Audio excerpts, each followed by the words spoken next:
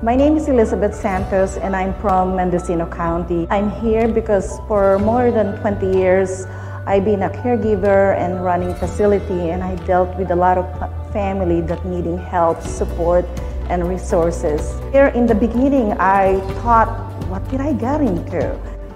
I was so amazed when I became an advocate how organized the Alzheimer's Association is.